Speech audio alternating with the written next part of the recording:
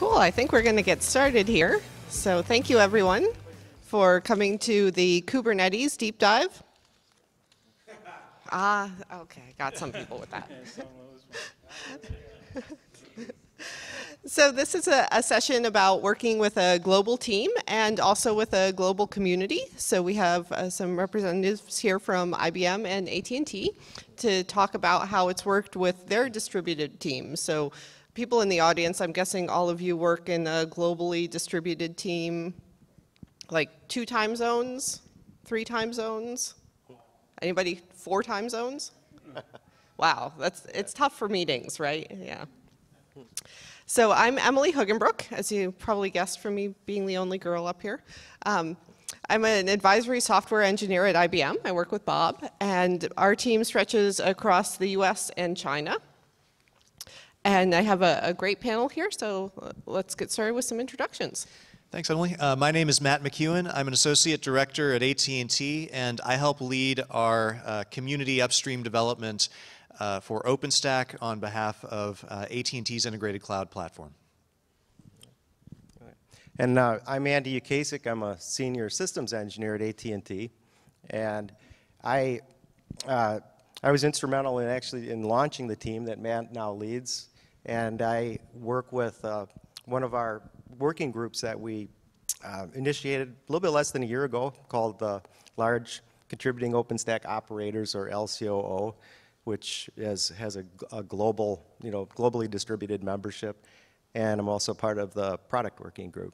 And I have, been working with, on distributed teams for probably 20 years. My name's Bob Hansen. As Emily had said, I work for IBM, and I've worked on a variety of systems management related products over, IBM offerings over the last 20-ish years. And I have to say, out of that 20 years, I can't remember a team that I either led or worked with that wasn't distributed, right? They've been all over the planet. As Emily mentioned, the current team, we have members in OpenStack, but we've had, members in Europe, Brazil, just rattle off your favorite countries wherever any kind of technology development is doing now. And we've had people that have bumped into that. Most recently, I'm working on the OpenStack stuff. I primarily do the continuous integration work for the ZVM operating system. So. Cool, so let's get started with some questions. I think the first question is, how do you build that team camaraderie with a globally distributed team? What do you do for team building exercises? Like trust falls are a little bit difficult across continents. So, Andy, you want to start? All right. Well, it's not always globally distributed too. When you ask that question, I think of our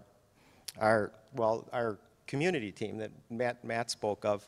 When that was first launched, that had a lot of young team members, and they were distributed all around the United States.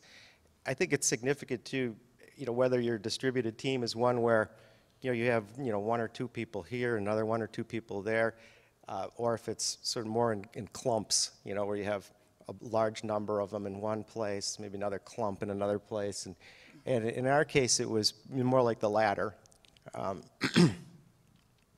But so we did, we did a lot of deliberate things, and this was a young team. We had team building exercises and different things, icebreaker kinds of things, in our meetings and so forth to try to build camaraderie, as you say, like like asking somebody to what kind of shoes they're wearing and what does that say about them, and things of that nature. Yeah. Bob or Matt, you want to chime in? A really hard problem, right? I know most of the projects I've worked on, at least when the people are actually within the United States, or travel was actually easy, like from Europe, right? We really did try to organize somewhere to meet, right? Not too unlike what's going on here, right? These happen every 6 months, and most recently there was a PTG. So we would find, some, design thing or something to rally around, right? So that we could at least have lunch together, and have some conversation that we can do. And we would then try to shore that up with the basic tools that we're all familiar with. We've done IRC, which is effective with some groups and not so effective with other, instant messaging kinds of things. We've even tried to do video chats, just anything to just try to make eye contact, right, is really big, to get people to kind of, essentially coalesce a little bit and so that we can work on some of those harder problems together. Yeah, and that face-to-face is huge when you can get it, and that's why, Andy and I work together every day, and it's great to actually see him face-to-face. But the same thing holds true, on a day-to-day basis with engineers, right? And being able to pick up the phone is really valuable too. Teleconferencing, of course, with video, because, IRC is the lingua franca for communication in OpenStack, right? But any kind of if you're relying solely on text-based communication, it just opens up a real opportunity for miscommunication.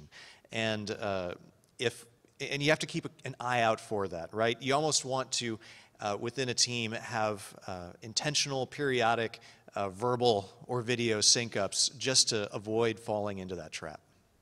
Yeah. Just following up on what you said, Matt, it makes me think, because you mentioned IRC, for example, and when I first started, wanted to get involved with the product working group. I started to go out, attending their IRC meetings and so forth, and and frankly, I was trying, but I was no participant. It was very difficult to follow, what really was going on, why, what the focus was and so on. It wasn't until I went to their meetup, their mid-cycle meetup, where we met in person all day for 2 days, that everything clicked together. And then after that, subsequent to that, the IRC meetings are very effective, but it's because we all already know, it's like the conversations already happened and now we're just putting down notes, and providing status, But, when there are things that we still, that really call for more discussion, then there are, side meetings where we'll use phone bridges and, we'll work that way. Yeah, so next topic, meetings, other than IRC and phone, what works best for meetings, and is it good to have a mix of ways for people to communicate in a meeting? So Bob, do you want to start with that one? So I've actually had really good results, right, with some kind of a meeting at some frequency where people try to get on the phone and talk to each other. Now, obviously, with a team that's partially in Beijing, that's extremely difficult, right? So I get to say what Emily had done was actually we kind of split the pain, right? So like 1 week, the meeting will be at 9 o'clock in the morning, Eastern time, depending on what standard time is or not. And then the following week, we would pick a time that was a little easier for the team that's actually in Beijing. That's a good second best to have those annual those meetings at a certain frequency, because you get to talk to each other. Right? Now, it seems that English seems to be the language of choice for most people, right? Obviously, in a country like China, the English skills might not be, as good as you might like, but we seem to find ways to struggle through that, and we're able to, just have a conversation, right? Because I'll have to say, the IRCs and the chats and the instant messaging, the written word is definitely, and I'll second your point, is often up to interpretation, where just the simple inflection of your voice actually communicates more than you probably realize. So we've had pretty good luck with that. We try to do it once a week, sometimes it's every other week, but at least have that communication happen on a regular basis. One thing I'd add too, not to disparage IRC or text-based communication too much, because it is incredibly valuable. One thing, like Bob and Andy were saying, right? We come from companies that have been doing global teleworking for our entire careers. So globally distributed teams is nothing new. It's always been a part of the way that we all do our jobs. But the interesting thing for me coming into OpenStack and coming into community development is that you're entering a culture where that's the only way of doing teaming. And as such, from the ground up, everything is organized around distributed teams. And so when your team adopts OpenStack norms and OpenStack conventions, that have been laid out as guidelines for project teams, it actually can alleviate some of the challenges that, you know, within AT&T or otherwise that you have with globally distributed teams. So IRC, for example, right? Maybe it's not the only solution for meetings, but it does a great job of handling the challenge of folks in all different time zones working at all different hours really well. Yeah, so has anything not worked well on your teams? Any horror stories, or that time you typed that thing in and somebody took it completely the wrong way? Horror stuff. I don't have a horror story. I mean, it's just something that probably would be pretty obvious. But in LCOO, we have, you know, members from all around the world. Yeah, and as a working group, you know, for us, it's really not effective to try to have our meetings with IRC. We've tried that sort of thing. You know, it really calls for being able to have discussions. We're a working group. You know, and so scheduling those though is just difficult, because no matter what time you pick, it's going to be very inconvenient for somebody. You know, and so the best we're really able to do there is to just rotate the burden, so that, you know, it's not always inconvenient for the same people. But it is a problem, because inevitably, you know, you have a meeting and then some of the people won't be able to attend because it's 4 in the morning where they are, you know. Bob or Matt, you want to weigh in on? The only horror story I would say is just in general what we mentioned before: miscommunication, miscommunication, miscommunication. It's in my experience, the biggest danger with a distributed team is just getting people off sync from either a technical standpoint or a you know, communicative, you know, interpersonal standpoint. And a lot of problems just go away as soon as you get these folks actually, like, you know, syncing up, you know, verbally or on the phone, something like that. So that's something that I'm sort of hyper aware of now as a lesson learned, and that we're actively working around. I guess I can give one story of a combination of tools that didn't work out real well. And I say this tongue in cheek, right? Because this is, I really am joking. I was working with a team that we used to have our weekly meetings, and there was one individual that we did have difficulty understanding. I mean, you know, it's just the communication wasn't kind of there.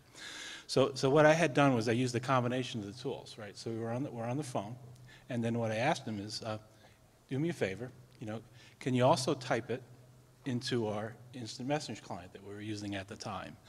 And he did that. He was very patient, but when that phone call ended, I got a phone call from him, and basically I got called out because I couldn't understand his English and all that, and it was just a very negative, different thing. So the reason I bring that up is you need to be very careful, right, on how you communicate things like language barriers and that sort of stuff, because you can make mistakes like that where you find yourself offending somebody, and that's really not what we're after. Right? You know, when we started AT&T's team of community contributors, this was a situation where, you know, they were clumped, and the majority of the people were located in St. Louis, and then there were smaller numbers that were in some other, you know, outlying regions, and what happened was the people who were in these other outlying regions, you know, started feeling really marginalized, and were, you know, spoke to me, told me about, you know, how frankly very unhappy they were, because they felt, you know, just like they were outside of the loop, you know, they weren't, and so we had meetings as a team to address that, and you know, we made a number of decisions to be very deliberate in how we changed the way we communicated so that it would be more inclusive of everyone. For example, you know, because, of course, when you're all together in one location, your tendency is going to be, you're going to want to just meet face-to-face, have your discussions face-to-face. It's quick, it's easy. But then you've left out your other team members. And so, you know, we made a point of, we started setting up chat rooms so we could make use of that. That was very effective. Everyone was in that all the time. That really helped a lot. You know, but we also established team meetings where we used, you know, video conferencing, and so everybody, you know, was present, and we were able to create an environment where everyone could see everyone, and all of these things really began to work together to change the culture and change the way people communicated, which is actually just brought things to be more in line with the way it is in the OpenStack community, where everybody's so distributed. So you just begin to adopt those practices. Yeah. Yeah, and I'll add a story about not using any colloquialisms or local language. At one point, we were having problems with a lot of new team members always stomping on our test systems and bringing everyone down. And so we were adopting a team motto of "Don't be a bull in a china shop." So it's a U.S. phrase for not stomping around and ruining everything for everyone else. And one member of the team came up to us and said, that's really offensive. I'm not Chinese, I'm Korean. And we said, oh, wow, we totally did not realize that would read as offensive. It's just a saying here in the US, and she had never heard it before. And so, yeah, we learned after that to be a lot more careful about using those colloquialisms.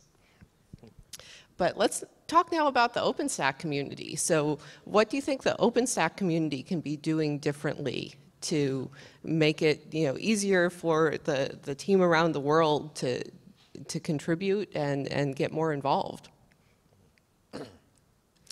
I can add one thing. I mean, first, the OpenStack community has been incredibly welcoming as a rule, and so I think that it's a really outstanding place for new contributors to get involved. So I think it's already starting out really well. The only thing I'd add is that there's probably a small minority of folks out there that are just innately suspicious of contributions coming from large companies like ours, and don't err on the side of being suspicious. Everyone who works for large companies and comes in and is contributing is at least from our team, is coming in with really good faith, trying to make a great difference in the community with the best of intentions and a lot of good work. So, just give people the benefit of the doubt. Andy or Bob, any thoughts on how you'd like to see the community work differently? Let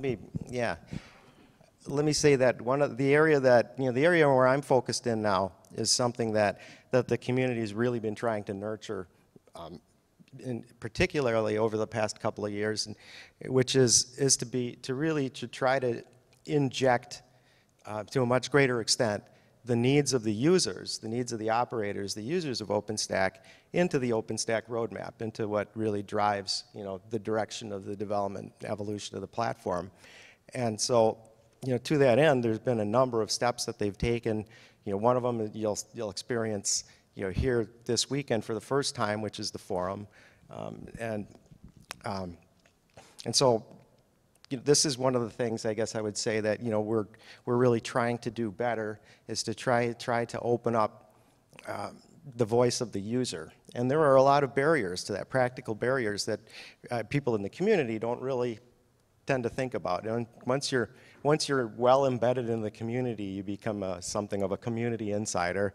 You've got your nose in the mail lists and all the different things that are going on, and you're aware of all sorts of things, but other people simply will not be. And the tools that the community uses can be pretty obscure to many people out in the typical business world. And so trying to tell somebody that you need to contribute your ideas about requirements and so forth in a text file in Garrett is a bit of a barrier.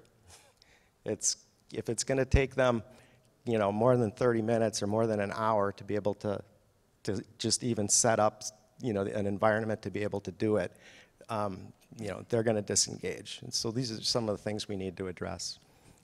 Yeah, I've definitely noticed that with Women of OpenStack and the way that their meetings tend to be run versus like the Tempest group meetings. Tempest is really good about having the agendas set ahead of time, and we all come into IRC and have a lively discussion. And Women of OpenStack tends to do more phone calls and do things that way. more. So yeah, definitely, I can see the difference between the more developer technical focused versus the working groups and people who are maybe not that techie background necessarily. Or even that they're very technical, but they're just not, they're working in the normal business world. They're not working in the OpenStack community world, which is its own culture. Yeah. So I think now we're going to open it up for some audience questions. And in the theme of trying to be more inclusive and use different ways of communicating, we've set up an Etherpad that you guys can go out to. So it's there, or I'll bring it up on the screen here. If anybody wants to type in questions on the Etherpad. That's one of the things you'll experience in the forum sessions too this weekend, is that every session will have an Etherpad, and those are meant to be discussion oriented. And, the conversation really flows from what's happening in the Etherpad. Can I just talk at the microphone instead? Yeah. Cool. So one of the questions I've got, I work for a Dutch company based out of Netherlands, but we're in, 12 time zones or something. So we have a very distributed team, and we've tried to implement things like follow the sun, and when you're off hours on one region, you're supporting another one, and trying to use the environment and your infrastructure the most efficiently. With OpenStack, are you seeing a better model for large groups collaborating globally and running the same infrastructure and supporting each other, or has it not gotten to that level of maturity yet? So I can speak to part of that. I don't think it answers your entirety of the question, but one thing that I've seen work really well and work really poorly is that whole follow the sun model, right? And I think this is one of those areas where doing things in sort of the community-focused way works much better. There have been times that I've worked with distributed teams where the developers in one time zone are not really involved hands-on, person to person, developer to developer with the team members in another time zone. There are various kinds of proxies in between them, right, to sort of mitigate cultural differences or organizational barriers or things like that, right? So it's a little bit more of a throw it over the wall just from the get-go, because that's just the way it's set up. But again, OpenStack is, as a community project, is geared entirely around developers talking to other developers. And that has been really key in my experience to achieving successful follow the sun kinds of approaches, where you have a relationship established between a couple of guys who can hand off work in a meaningful way and have it continue. Bob, do you want to weigh in on that? I don't think I have much to add, to that particular question, because I think what I would give is the follow the sun pitch, right? And I'd have to agree that only works if the teams actually are very, knowledgeable of each other's technologies, and most of the cases they're not, right? That's just the way we structure our teams, right, by locations. Well, in the product working group, actually, what they've done is we have two different meetings.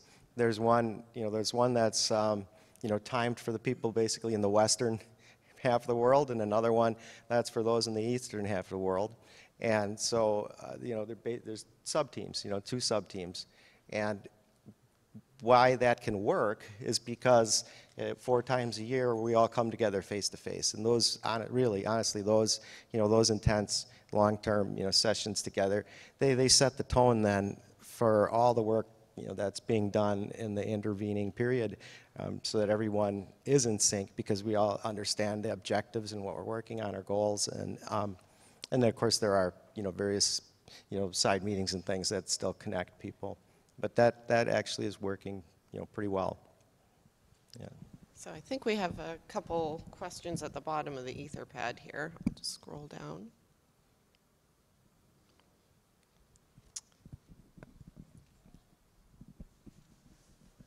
So I think there's one here about mentioning that you have chat rules to help remote people not feel excluded from the conversation. So what are some chat rules that you like to set up? I think we mentioned maybe like idioms, not using those colloquialisms is one of them. Well, certainly basic courtesy, you know, and to be positive. It's always, I think it's you know, it's certainly important to be positive about things, or at least to try to express things in a positive light. You know, this isn't quite what you asked, but you know, we've also had, you know, situations where you have a meeting, you know, like this, only it's a discussion, and at the same time you're in an Etherpad, kind of like this. And in fact, that's how all of the ops meetups work, and that actually can be really effective because the people who are less vocal, you know, and so forth, they're still putting their stuff in the Etherpad. Or, you know, if somebody states something in the Etherpad, other people are putting little +1s, +1s, +1s to show that they support that idea. And this stuff's all kind of happening dynamically. Or you can ask a question, you know, and put a few different lines in the Etherpad for answers, and everybody's just kind of voting. You know, and this is all happening as a subtext into the conversation. And it can really work very well because, you know, as you're moderating, you can see the kind of reactions that you're getting from all, you know, in the audience.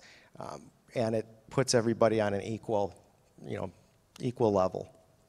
Yeah, and I'll say it doesn't have to be Etherpad. I know that there are a lot of different technologies out there that let you do the sharing. So we've used like Box Notes on our team, and some of the like Microsoft Office 365 even lets you do some of that stuff with Word documents or PowerPoints or something like that. So you can really work on them collaboratively as you're talking about them. If I can add on to that, you know, we mentioned before how you can have sort of a clustered kind of thing where you have a big group in one area and other groups in other areas, right? And it really takes an intentional effort on the part of the folks that are co-located to go out of their way to make sure everyone else doesn't feel like they're not part of the main group, right? It's not. It doesn't happen automatically, and you know, if you're in that center of gravity, you probably don't feel like everyone else is an outsider, but the other folks might. So it really behooves you to go out of your way. And one way, you know, pulling us back to the question that we approached that recently is, you know, we had some folks in that location doing whiteboarding and explaining some things to the located team, and some other folks on the team were like, "Oh man, I wish that we could participate in that." And we did. We just set up a webcam pointing at the whiteboard, and the guy was, you know, going through the exact same conversations, and it worked out really well. Everyone in, you know, in the meeting room locally, there was, you know, no fidelity lost. And for the remote folks, they got quite a bit out of it as well. So that's a very simple, low-tech approach to introducing remote whiteboarding. Cool. Have you guys used Mural at all? It's a whiteboarding app. We've tried it a little bit. Mostly good for like sticky notes, like Kanban boards and stuff like that. I see that there's a question about any advice for supporting cultural differences, or is it best to just avoid culture in a team? Just pretend we're all robots, right? We're there to code 14 hours a day, right? There are absolutely cultural differences, you know, that factor in. We, you know, Americans in particular, we tend to be pretty outspoken. We tend to be pretty brash in comparison to some other cultures. And so, you know, what I'll find is, well, in a meeting, say within LCOO, we'll ask a question, or, you know, we'll be having a conversation, and if there's, you know, 1 or 2 seconds of silence, I feel like I need to say something, you know, I need to keep it going. But we have to just sit for about 5 seconds or so before many of, like our Asian members will then speak up. They're much more, you know, you might say polite, or, you know, they don't just barge in with their comments. And so, you know, as you said, you know, you have to be intentional about all those kinds of things, you know. One thing that is really important is if the team members will go out of their way to help their remote team members, that can cover up, you know, a whole lot of ills, you know, a whole lot of misunderstandings. If you go out of your way to help your teammate, and I mean really go out of your way and demonstrate that you're working to help them, they'll cut you a whole lot of slack in the future, and you've made a friend and a colleague. So it's another one of those things not to take for granted. It's worth going out of the way for, and it helps build your team. Yeah, so Good.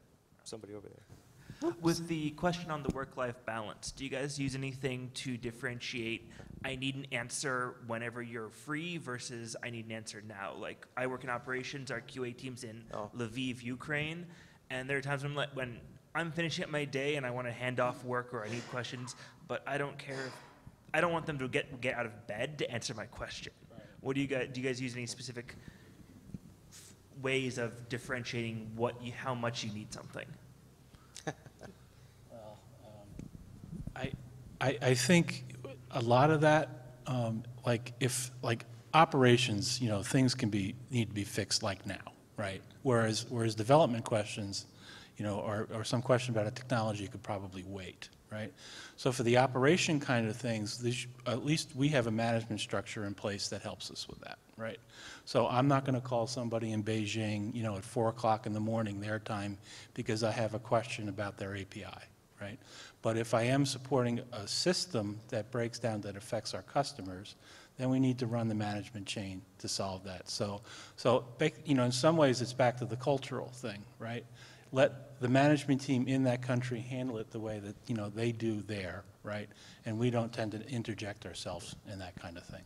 Yeah. You know, you have to have an understanding, which again means you have to actually talk about it and decide, you know, but you know, how things would escalate, like, you know, because certainly, you know, and certainly the tools really are great as far as making it possible for us to, you know, for people to be, you know, engaged in conversations in their own time, you know, offline by going in and contributing a comment or what have you.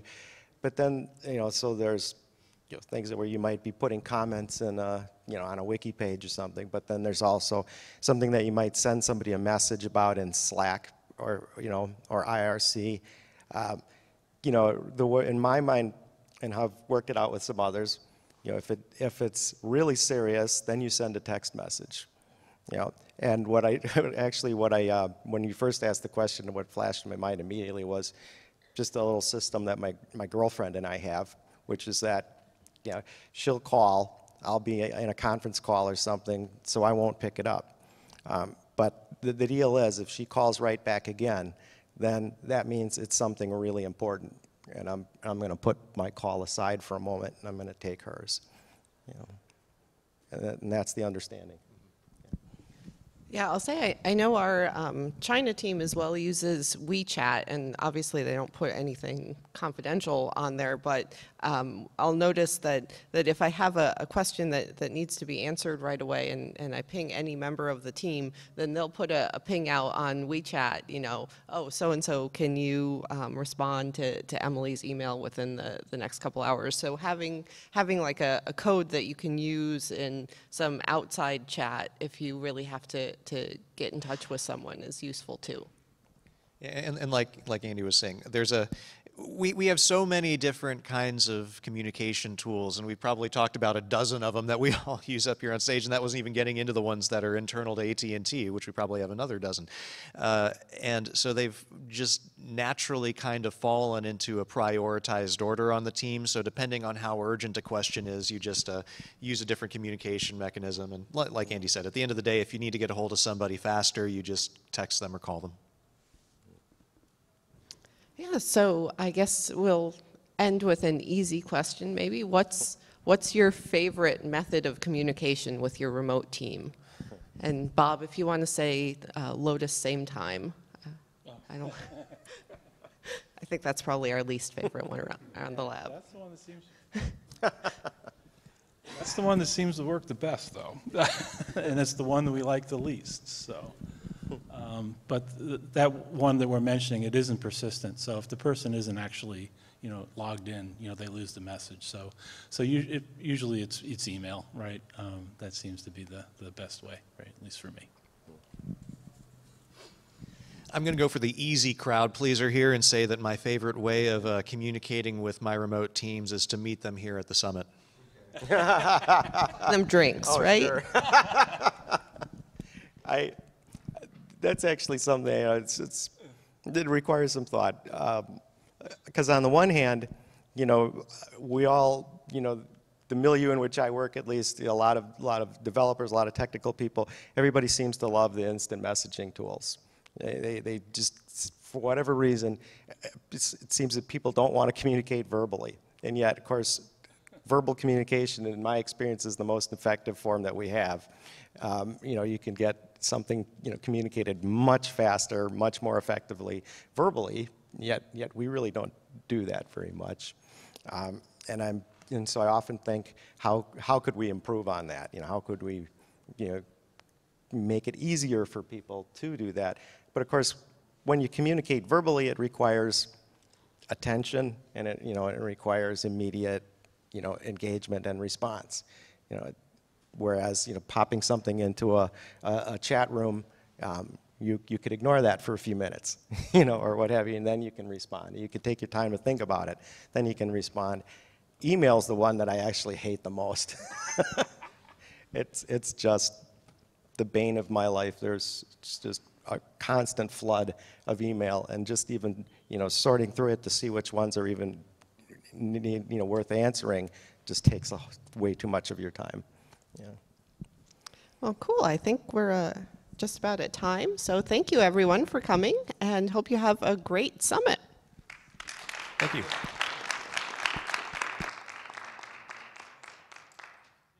And we'll keep checking the Etherpad and responding to questions on there periodically, too, so if you think of something later.